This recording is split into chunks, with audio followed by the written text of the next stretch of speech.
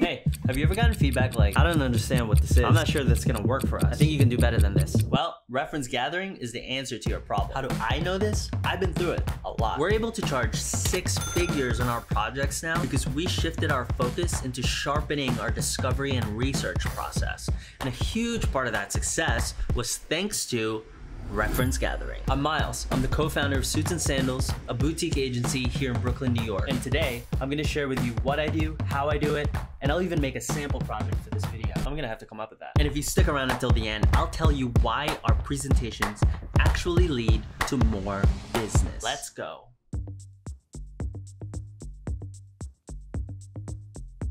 There are 3 things that I always need before jumping in. Let me show you.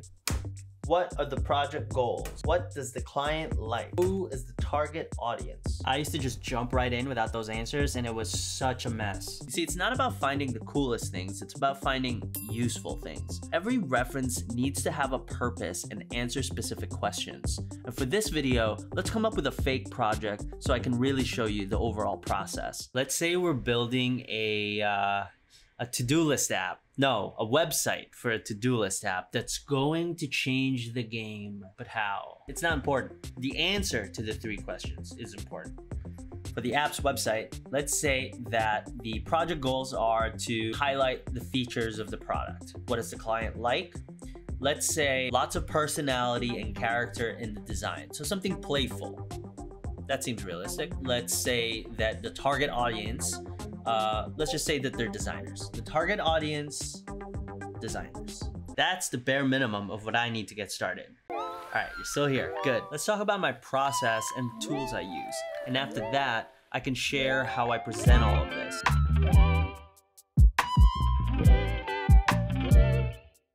I always start with landscape research, looking at competitors, things like that. Reference gathering process isn't just for introducing new ideas to my clients, it's also an exercise to validate that I personally understand the space that they're in. Developing trust, you know? Once I have a good sense of their competitors, I'll start venturing off and looking at similar-ish types of brands.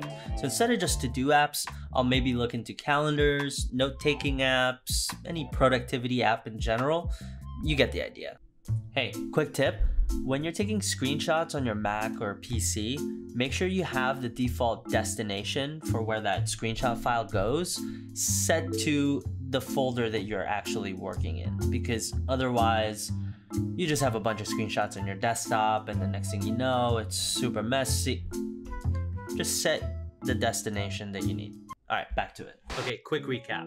We're gathering website references for a to-do list app. We also have some general understanding on what the client is looking for, who the target audience is, and overall just what the project goals are. Next step is to generate a large list of websites that I want to go and visit, study, and take screenshots of.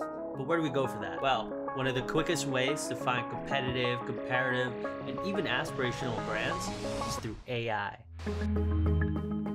It's not perfect by any means, but using AI to generate large lists is a great starting point.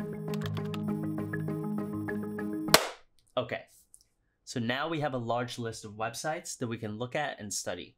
This next part is my favorite. Let me show you.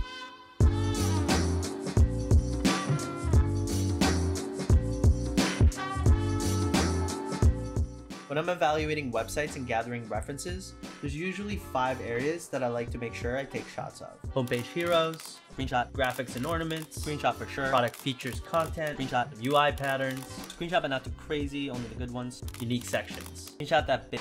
Okay, so at this point, I have a pretty good batch of images in my folder. I've been using Figma recently to gather all of my references. This tends to change just depending on the level of detail that I actually need for the project. This video, we're going with Figma. Let me show you the other options that I would typically use. PureRef is the fastest.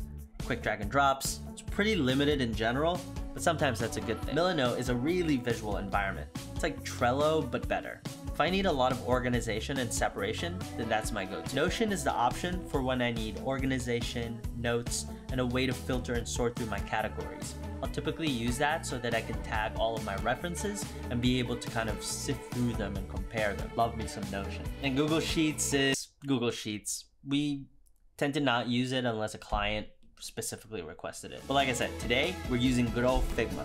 Let me show you how I use it.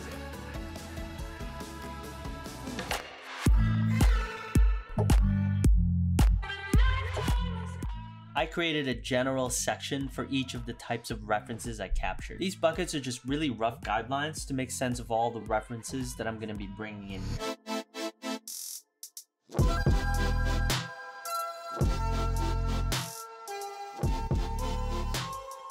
Once I have my references placed, I'll look for similarities between them and try to understand why they might have gone with the solutions that they went with.